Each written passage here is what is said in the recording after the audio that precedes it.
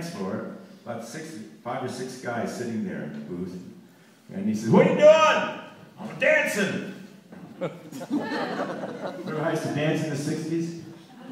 It was cool.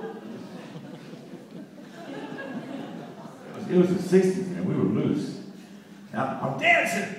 He said, "Would you like to be recording?" "Oh, yeah, man." So I sat right down next to him. And he introduced me to this 19-year-old kid who had a notebook full of songs no one had ever heard before. And I read the lyrics of these songs. I thought, "Oh, man, I like these." And so he said, "Would you like to record them?" I sure would. 2 weeks later, we were in the recording studio. We had a 4-hour recording session. We did 2 songs. The third one sounded like the first one, so my producer, a guy named Lou Adler, said, "Well, let's do something else." And I had the words to this song in my back pocket.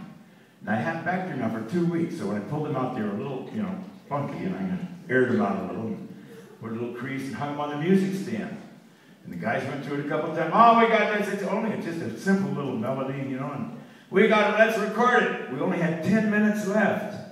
10 minutes, that's all we had. So I thought, well, we'll record it and see what it sounds like and come back next week and do it again. But this is what we only did, 1 take. That's what we got, 1 take. Woo!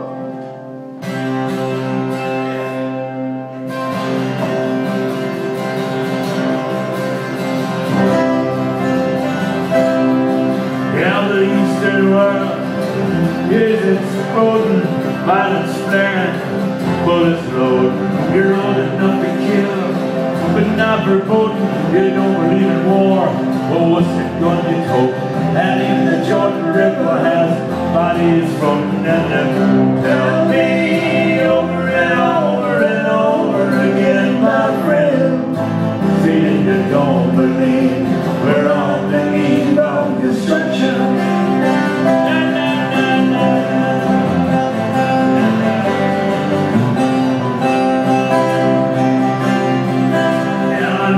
Understand what I was trying to say. I know you feel the fears I'm still feeling today.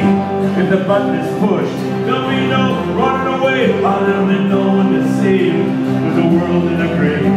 Take a look around you, boy. You smell scary, boy. And you tell me over and over and over again, my friend, see that you don't believe we're on the eve of destruction.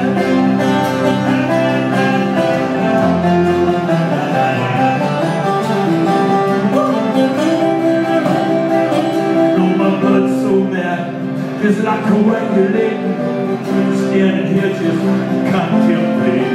You can't twist the truth, it knows no regulation, and a handful of senators can't pass legislation, and marches of love will never bring integration.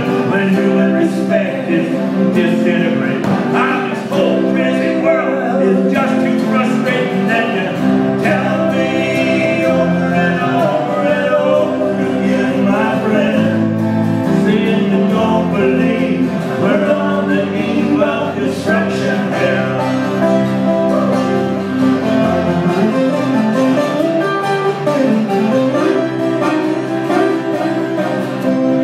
Think of all the hate still living inside us. It's never too late to let love guide us.